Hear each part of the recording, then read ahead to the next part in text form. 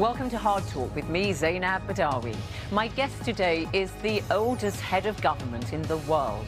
Malaysia's Prime Minister Mahathir Mohamad came back to office in May after a shock election victory against his own former ruling coalition.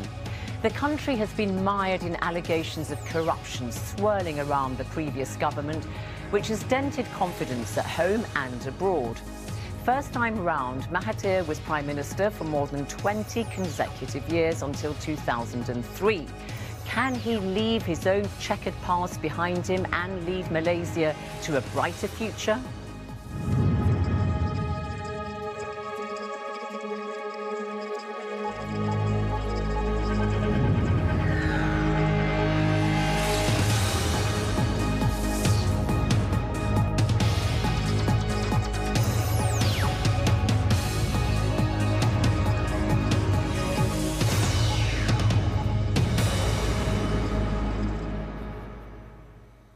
Prime Minister Mahathir Mohamad, welcome to Hard Talk. Thank you. Extraordinary return to power in May for you after 15 years of retirement. What made you want to return to government? People came to me frequently, groups of people, asking me to please do something about the government which they found not the kind of usual government. It's very oppressive, it's very corrupt. So you've got these big corruption case against the former Prime Minister, Najib Razak, in connection with 1MDB, which is the state sovereign fund. $680 million missing. He says he was given that by the Saudi royal family and that he's done nothing wrong. And when there was a case against him when he was Prime Minister, he was cleared of all charges. You seem to think he's already guilty. Well, that's his excuse, that he got it free from Saudi. But nobody ever gives that amount of money to anybody. How do you know? In the history of the world. How do you know? Well, I have never read of anybody getting that kind of money. Have you asked the Saudis whether they did or not? Well, the Saudis, if they have given him money when it moves, leaves a trail behind. There are documents. Show the documents that the money was in their bank, and then the bank send the money over, and how did they get the money in the first place? So his properties, properties connected to him have all been raided, and $28.6 million in cash was found, plus 430 designer handbags belonging to his wife. And you said it is obvious that he has stolen money. Shouldn't you really leave all this to the courts? Well, in the first place, the Americans, the Department of Justice, made that statement that the money was stolen from 1MDB. They wouldn't have made that statement unless they have proof, real proof that it was stolen money. But it doesn't necessarily mean that the former Prime Minister Najib Razak stole it. Anyway, I mean, should you not allow the courts to carry due process of law? Enough for us to put him before to charge him, and it's up to the court to decide whether our evidence is correct or his denial is correct. All right, but he has denied this, just to make sure that you know that. I mean, 430 designer handbags. I mean, your finance minister, Lim Guan Eng, says realistically the hopes of recovering 30% of the money misappropriated, that's all you can hope for. You're not going to go very far by trying to revivify your economy with the proceeds of 430 designer handbags, are you? No, we are not talking about the handbags alone. We are talking about lots of money, billions of dollars, which has been stolen and is now nowhere to be found. All right. When you were Prime Minister, you said a couple of years ago in an interview, there was corruption that happened when I was Prime Minister, but not on this scale. So do you accept any of the blame yourself for the state of affairs that Malaysia finds itself in now, mired in corruption allegations? If I have to accept the blame, then all governments must accept the blame, because this corruption is found everywhere to some degree. There is no country that can boast that it has no corruption at all. But did you perhaps set in motion something which we see today? Because after all, you were head of this ruling coalition, which has been in power for more than 60 years. Najib Razak was somebody that you thought would be a good Prime Minister, so you were part of the system. No, the system may be the same, but the man is different. I mean, that system has had five prime ministers before him, and there is no accusation of corruption on that scale against all those four. But the system can be abused, and what he did was to use his authority to steal money. Allegedly, as I keep on saying, Prime Minister, Najib Razak says he is not guilty, he's entirely innocent. But in the time that you were Prime Minister, a book about you by the Wall Street Journal's Barry Wayne claimed that 100 billion ringgit, that's about tens of billions worth of dollars, went missing under your watch. That's a lot of money. Well, at that time, they didn't prove that I took any money. Well, we did lose money because some of our people get involved in trading in currency and they lost money. It wasn't me. I couldn't take the blame for somebody being corrupt. So you haven't benefited yourself personally living a lavish lifestyle or anything like that? They have seen my house, they have seen my lifestyle, and they know I don't live lavishly like the last Prime Minister. So Najib Razak was somebody you had approved of, as I said, and some of his predecessors like Abdullah Ahmed Bedawi and Anwar Ibrahim, of course, who was your deputy prime minister when you were in power. 1998, you pushed him out as deputy prime minister. It is said because he was pointing to state contracts which were being awarded to some of your cronies. That's what he said at the time, and you thought, don't want this man hanging about, really. So we saw the case against him, he says, trumped up charges of sodomy. Do you really think he was guilty of sodomy? Well, the courts decided that he was guilty and sentenced him to jail. It wasn't me. What he says about this accusation is his opinion, his explanation. Whether it is trumped up or not is up to the court to decide, up to the prosecutors and the defense. But he suffered terribly. He had spent 6 years at first, in total the best part of a decade, but 6 years at first in solitary confinement, denied access to his children. He's a father of 6. And, you know, even when he was released in 2004, when you were no longer Prime Minister, you continued your tirade against him. You said, imagine having a gay Prime Minister. Nobody would be safe. That's what you said. Well, that's what I said at that time, but it was necessary for me to work with him to oust the Najib as Prime Minister. So both of us decided to forget about the past because this is far more important, and we focus on that issue and nothing else. So after he was released now on after a royal pardon, he told the BBC in June that Mahathir Mohamad told him that he had made a mistake and that he wants the chance to make amends. That's what you told him. So that is his opinion. Well, that's what he said you told him. Oh, I didn't tell him that. You didn't? I didn't tell him, but other people put words into my mouth because they want me to apologize. But I have never made any formal apologies to him. You haven't? You don't regret what happened to him? Well, I regret that he has to go to jail, but the and fact not seeing is, his children and all no, the I rest can't of it? take the blame for his jailing because it was decided by the courts. It was not done by me. But do you feel sorry for him that he went through what he did? Well, I feel sorry for people who have done something and been sentenced to jail by the court. It's interesting because this is his exact quote, he said, because he's reassured his supporters of your transformation, because, you know, a lot of people were upset about what happened to Anwar Ibrahim when you were Prime Minister. He says Mahathir has proven his tenacity, accepted past limitations, apologised and sacrificed his time and energy to raise the dignity of the people and the country. You've brought Wan Aziza, Anwar Ibrahim's wife, as your Deputy Prime Minister. So is all this not true, that you didn't apologise, you didn't express regrets? The matters were not discussed. After that, we were concentrating on getting rid of Najib.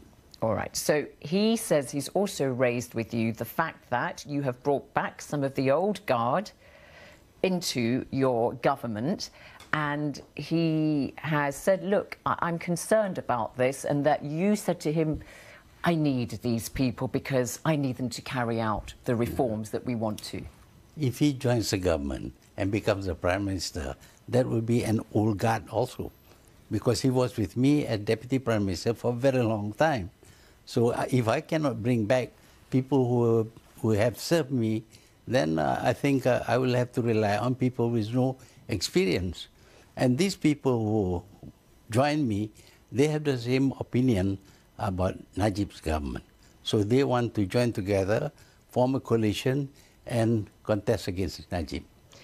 So, all right, you're bringing back some of these old faces, as I said. Muhyiddin Yassin, the Home Minister. Your son, Mukhris, is the Chief Minister of Estate. And Daim Zainuddin is head of the Council of Eminent Persons, your advisors. Mm-hmm. So these are some of the old faces from your old government. And when you were in power until 2003, the criticisms are that you launched vigorous attacks on the judiciary. You used internal security acts to repress dissent and to go against, people who opposed you. Yeah. So, I mean, should we be nervous? No.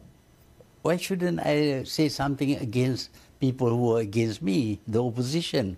And as for my son, he was not allowed to go into politics until I resigned. Until I was no longer the Prime Minister, then only he became the Chief Minister, not during my time. I don't allow any of my children to go into politics while I was still the Prime Minister. You make it seem as though, because you were described as one of Asia's strong men and that your rule was sometimes repressive. Let me give you an example. In the South China Morning Post, Lynette Ong, who's a professor of political science at the University of Toronto, says, I grew up in Malaysia during the Mahathir Mohamad era when the country was part of the coveted Asian Tigers Club that boasted strong economic growth, yet much of the prosperity came at the expense of curbed political expression and restricted civil liberties. Over a long period, the law and judiciary, instead of delivering justice, have been used by the government as a weapon against political opponents and dissidents. That is her opinion. Has she done any study about how I've been accused of being a dictator?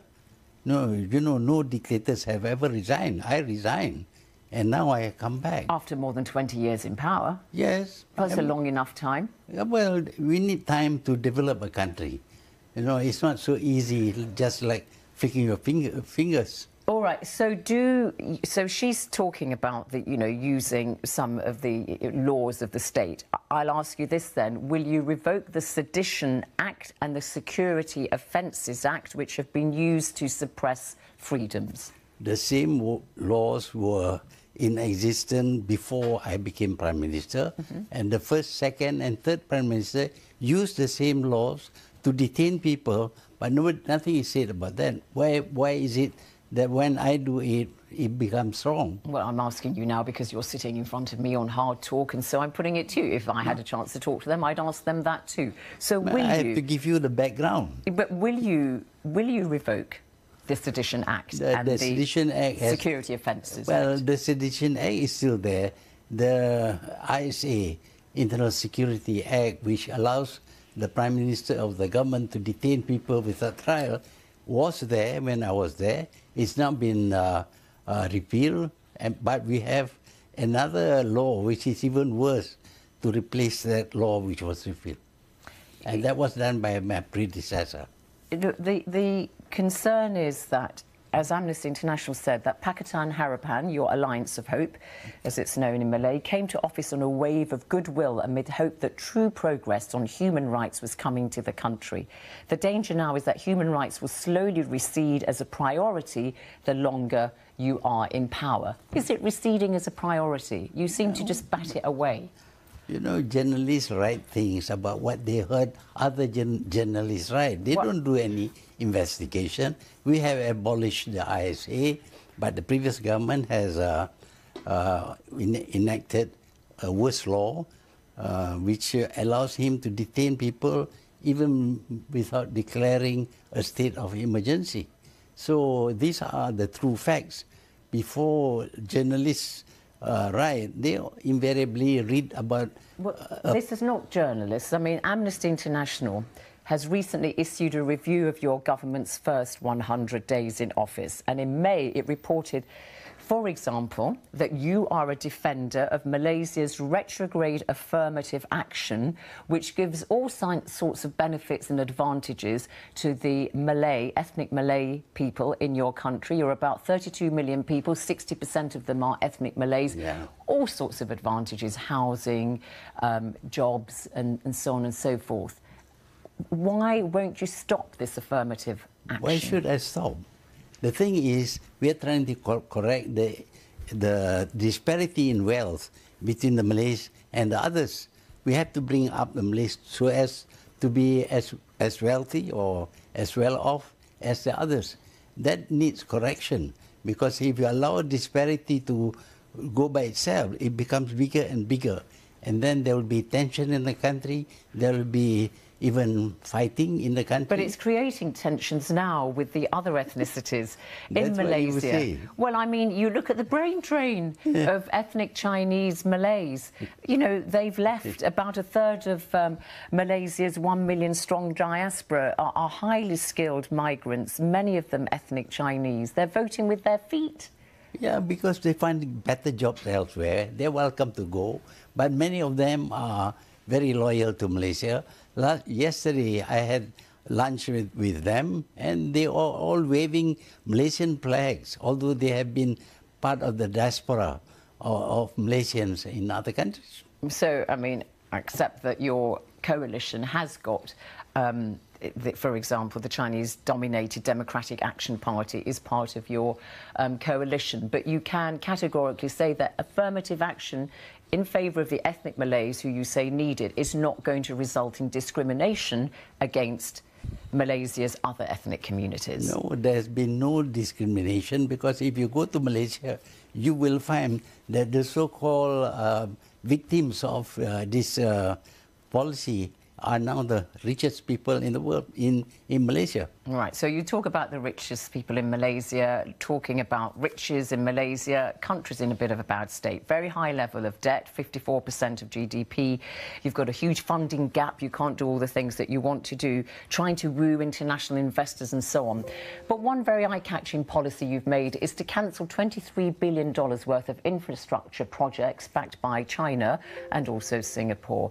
And this has caused, you know, some concern amongst international investors that you've done this. You've referred to what you call as debt colonialism on the part of the Chinese. Are you worried about the Chinese being a colonial? I didn't accuse the Chinese. I merely said that there are other forms of colonialism, and one of them was neo-colonialism, which was coined by President Sukarno.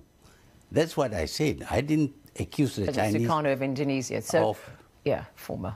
Are you worried about the Chinese, though, when you say a new form of colonialism? Is that who you're pointing the finger at? They're still coming. They still want to invest in Malaysia. They've seen me. Many of them have seen me, even recently. And they don't seem to be in any way. You don't want Chinese people coming to settle in Malaysia? No, no country wants other people to come en masse to their country and settle there. Look at what's happening in Europe now. Do you think that's going to affect... They are telling all the Syrians to go away because Donald Trump has built a big wall against Mexico. Is it because you don't want another... where you don't want ethnic Chinese living in Malaysia to upset the balance? It's not Chinese. Even if it is Sudanese, they are welcome. But if you come by the millions, sorry, no entry. You've also referred to the South China Seas in your recent United Nations speech, and of course we've got a big dispute there between China and some of its Asian neighbours, Malaysia, the Philippines, and so on. Are you worried that China is flexing its muscles there? No. OK.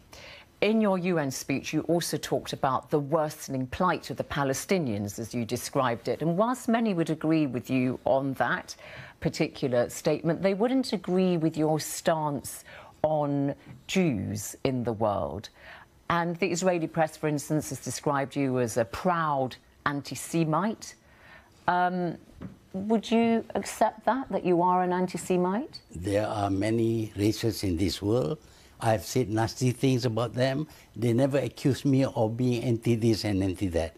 But the Israelis are special. You cannot even mention that in the Holocaust, it's not 6 million, but 4 million who were victims of the Holocaust.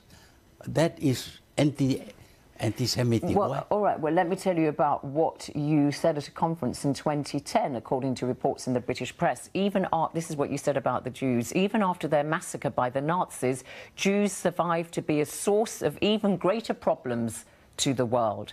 In 1970, in your book, The Malay Dilemma, you said the Jews are not merely hook-nosed, but understand money instinctively. These kinds of things are not acceptable, are they, Prime Minister? Well, lots of people say nasty things about us, Malays, lazy, and all kinds of things, but I didn't take it up against them. That is an opinion, and I gave my opinion of things. Do you stand by those sorts of opinions? Well, if you are going to be truthful, the problem in the Middle East began with the creation of the State of Israel. That is the whole truth. But I cannot say that. Why is it that you cannot... but why say hook-nosed and good with money? It's not necessary, they is are it? hook-nosed. Right. Well, I'm sure that many people would really find that very offensive. Many people call the Malays flat-nosed. We did not object. We didn't go to war for that. Right. OK. We're coming to the end of this interview. At 93, Mahathir Mohamad, with all respect, do you have the energy and vision to take Malaysia forward and accomplish the reforms that are needed to set the country on a new path of prosperity? I will try. And I think my last stint as Prime Minister did not result in people condemning me for not developing the country. They even call the country an Asian tiger during my last stint. Now I've been asked to do something. I will try. When will you stop? 2 years and hand over to Anwar Ibrahim? Yes. As has been reported? If that is what the nation wants, I'll stop. But I have made a promise. I will stick by my promise. 2 years and then you'll step down at 95? Yes. Prime Minister Mahathir Mohamad, thank you very much indeed for coming on Hard Talk. You're welcome. Thank you. Thank you.